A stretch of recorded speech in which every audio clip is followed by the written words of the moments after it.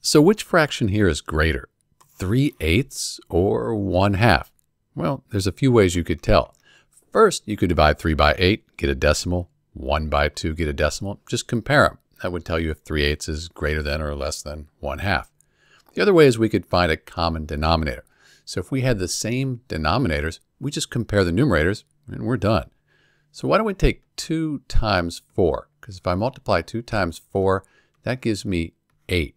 Up here, I already have 8 in the denominator. I'm just going to keep that the same, like that. But since I multiplied the denominator by 4 here, I've got to multiply the numerator by 4 as well. That's because 4 over 4, that just equals 1. So we don't change the value, just the way it's written. 1 times 4, that is 4. 4/8, that's the same thing as 1/2. They both equal 0.5. But now, because we have the same denominator, compare the numerators. 4 is bigger than 3. So 4/8, that's bigger than 3/8 by 1/8. So because these are equivalent, 1/2, that's larger than 3/8 as well. This is Dr. B, and thanks for watching.